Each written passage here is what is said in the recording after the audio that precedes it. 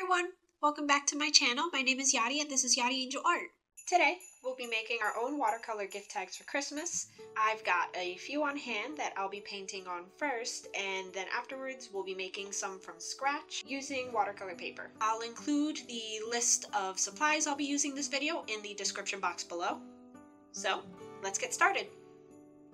I had so much fun with the Kuretake Gansai Tambi watercolor set last week that I decided to just bring those back. So that's the watercolor set I'll be working with today.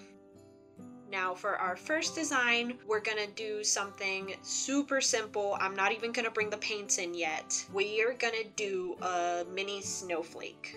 So first things first, draw a line up and down, and then draw two more lines over it to form kind of an X. Then bring in a pen or marker. I'll be using a white gel pen here to just go over those pencil marks. So I have more of a toned color tag, so white really stands out great over this. If you're drawing over a white tag, maybe try using a blue pen. I think that would be really cute for a snowflake. Next, you'll want to draw these little like arrow shapes facing the center of the snowflake. I did just two for mine since my lines are pretty short. And there you have it. That's our first design. It's so cute and you can do it really quickly. For our next design, we're going to do a few hanging ornaments. So it's really just drawing a few lines and then some circles at the very bottom. I only did 3 because I'm using such a small tag, but I tried to make sure that they were all varying lengths. And one of the shapes, I started off as a teardrop, but then I added like a little bit of a point to the bottom of it using paint. You'll see that later. Then I just lightened mostly the ornaments with an eraser. Okay, we're finally gonna bring in some watercolor. I'm using red, green, and blue, and I got my brush wet and I picked up some paint. And I came in, I mostly drew just kind of on the bottom part of the ornament here.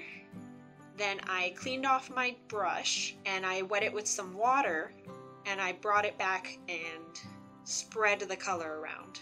Then I dried my brush off one more time and I kind of picked up a bit more of that color. I came back with the blue and did a similar thing, just painted on the one side. Then I brought back a drier brush and spread the color around a little bit more.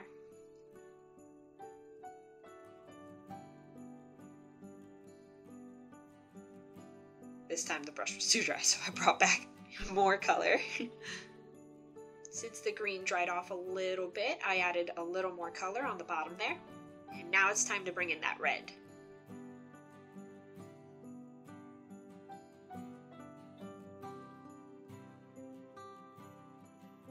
So I brought back a wet brush and I spread the red around a little bit more. Then I dried the brush off and I picked up some more of that color.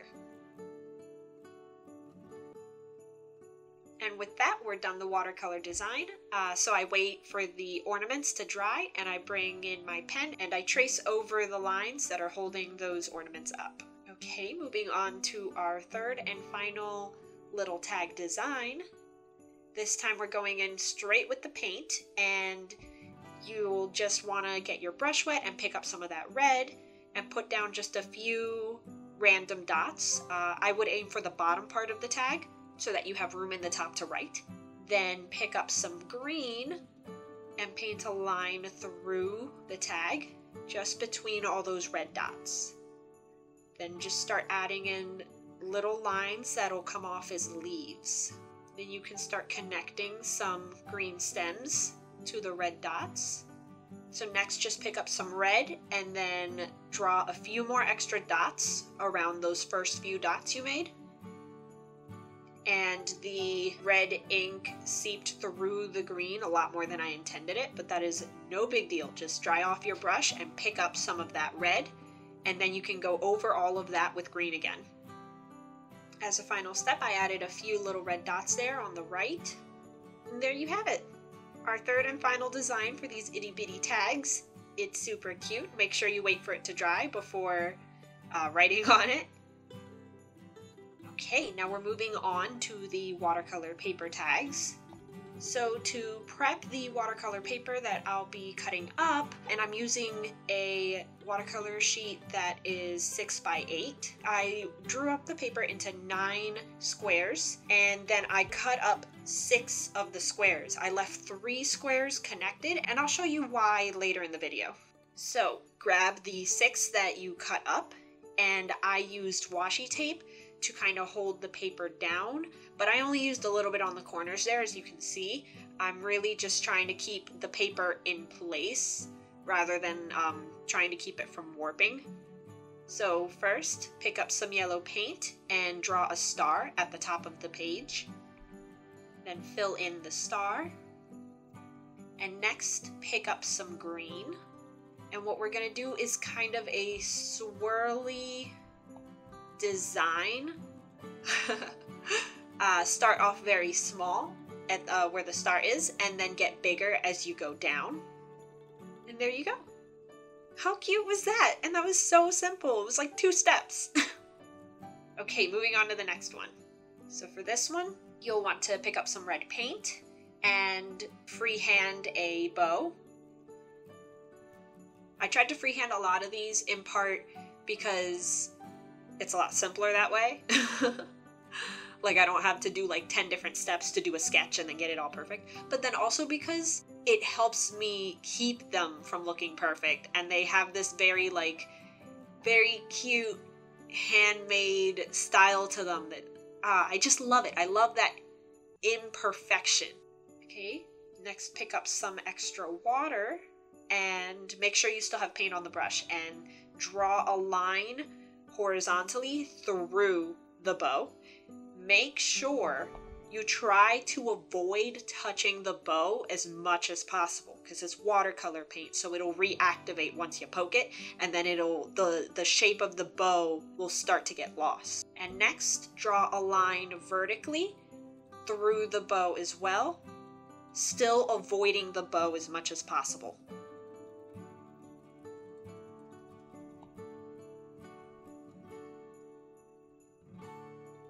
Now I'm not trying to make sure that these lines are super straight, but I am trying to make sure that the lines are similar in thickness. And then here you can see me stretching out the bow a little bit, just making it a bit bigger. You'll want to make sure that this is dry for the next step. So for the next step, I picked up some gold paint and I sort of outlined the bow. Then I picked up that same gold paint, and instead of really like an outline, I did it more like a trim on the rest of the ribbon. And here it is after everything's dried, all shiny and pretty. Oh, so cute. It's like a little gift box. Okay, for this next design, you'll want to sketch these lines out with a pencil. It's just semicircles kind of. They're at the top of the page. I went with 3. I think you can do as many as you want, really. And for this design, you can use as many or as little colors as you like. I'll be using 4. So what I did next was I picked up the green paint and I put it down as kind of like leaf-shaped or light-shaped circle, but I really wasn't like strict about it. I just was trying to put down paint. The way I put it down was I kind of tried to leave 4 spaces between each green. And I made sure to avoid any points that the lines touched until the end. Okay, then I went in with the red paint and I pretty much did the same thing, this time just going like next to the green paint, still avoiding those crossed lines. Then again with the blue and again with the yellow. And now that I kind of did the main lines, I tried to look for colors that didn't overly repeat near the crossed lines. So if there's not a lot of yellow near the cross line, then I would put yellow right there. You know, I wasn't trying to keep up with the pattern perfectly. Then after it dried, I came back in with a pen and I drew over the sketch lines. And there you go. On to the next one. So for this one, you'll want to draw a cane with pencil very lightly. Then I took my kneaded eraser, but you can use any eraser, to make the sketch even lighter. Then I picked up some red and I just added stripes to it. Then you'll want to wait for it to dry, and as the final step, take a pen and do the outline of only the white part. This works especially well if the tag that you're drawing on is white, so that way it kind of helps to separate the white stripes from the white tag. And that is it for the candy cane gift tag. Yay! Alright, so for this next one, I like to call it like a whisper of a tree. You'll see why. So pick up some green paint and just kind of freehand the shape of a Christmas tree. Don't pick up too much green paint. Make sure that the brush is mixed with a good amount of water. And then what I did was I brought in some extra water to the bottom part, and then I just dragged down some of that extra paint to the bottom. This is why it's a whisper. So don't follow this next part. I was trying to experiment and make, quote, a whisper of a star, but it was not looking cute. This is why I love watercolor, because I can just go back, pick it back up, and pretend it never happened. Except I actually showed you guys that it happened. I cleaned it up, and the next step that you'll want to do is do a very light shape of a star above the tree. And then as a final step, I drew kind of in a curved line going upwards, little dots to represent the lights. Some of the bottom of the tree was still wet, so the lights kind of spread out, but I think that actually came out really cute, like it was glowing. So I just let that be. And there you go. How cute is that? I think you can tell I had a little too much fun with these designs. Okay, so for this next one, pick up some green paint and some water, and you'll want to just draw lines going downward, and then I did like a little leaf shape and connected it to that line. And then same thing, a little leaf, and then connect it to the line.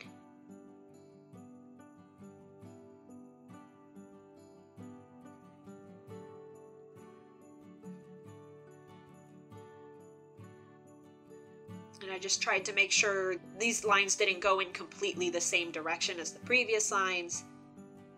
I added a little too much paint at the top there, so now I'm bringing it down.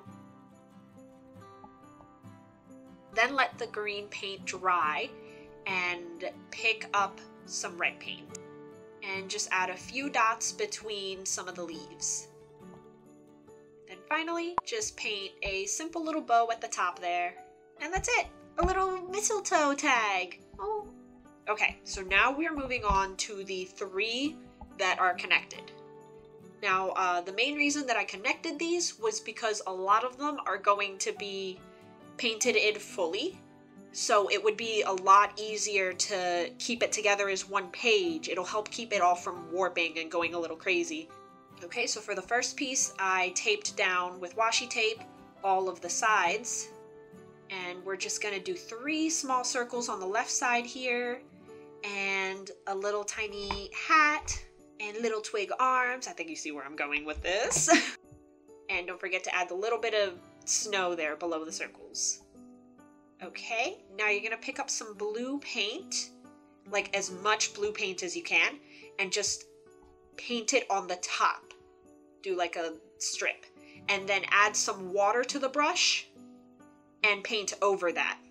Then I went and I added some more paint to the very top, just to make sure it was like dark. Okay, then I cleaned the brush just a little bit, added some water to it, and I came back and I brought that paint down. Then I added more water to the brush, and I added it to the bottom. So we're gonna do kind of like a gradient here. Keep adding more water and kind of slowly bringing it down until you reach the very bottom, and just try to avoid that snowman as much as possible. Okay, now wait for everything to dry, and then come back in with a pen and just kind of pencil the snowman all in. Or pen the snowman all in. Alright, and look at that! It looks like a finished painting, and it was just a gradient. That's so cute! So for our next design, we're going to do another gift box, but in a different way. So draw a line across near the top, leaving some room. And then above that line, you're going to want to draw sort of like 3 loops. And this is going to be kind of like a ribbon on top of the box. Then pick up some green paint and paint down a stripe in the center of those ribbons. And then paint over the sketch that you made of the ribbon. There you go. Let's move on to the next one. Okay, so for this one, I wanted more of a perfect circle, so I picked up the washi tape and I traced over it. And then I drew kind of a little curved rectangle near the top side, and then I drew a circle above that rectangle. Okay, now onto the painting. I wet my brush, and then I kind of filled in that circle there. And then I picked up some red and I kind of let it do its thing. I spread it throughout the ball. Now I was trying to be careful to leave like a bit of a white stripe on the top, like that would be where the light's coming in. And I tried to concentrate the color on the opposite side of that white stripe. Okay, let it all dry. And then I picked up some gold paint and did a few curved stripes. Then I picked up a little black, like very little black, mostly water. And I painted over that rectangle so it looks like a little silvery or a little gray. And then it was time to cut everything up. So here's how everything turned out. What do you think? I think they were so cute. Oh my goodness. Now, my original plan was to punch a hole through everything with a punch hole. But after I did the one, it came out to be like way too big, the hole, and I didn't want to do that to all of them. So instead, I took a needle, like a sewing needle, and I poked a hole through one of the gift box tags, and then I just made that hole bigger with the needle, and then I just put through the hole these extra little string tags that I had from an old Christmas tag pack. Now, after I did that, I looked at the rest of my tags and I was like, oh, these are too cute. I don't want to poke a hole through all of them. So I left them as is. I rounded the corner for a few of them, and I was kind of thinking that they would be really cute to slide into like the pocket of some of those wrapped gifts I've seen lately where you like fold it up in a way that there's a few folds and you can put stuff in them. It just sounds so cute, right? So I left them like that, and this is how they turned out, and I had a ton of fun making these. I hope you did too. I hope I was able to give you fun ideas to try for your own gift tags, and if you do use any of these designs, feel free to tag me. I would love to see them. Thank you so much for hanging out with me today. If you had fun, please don't forget to like and subscribe, and I will see you guys next Saturday for the next one. Bye!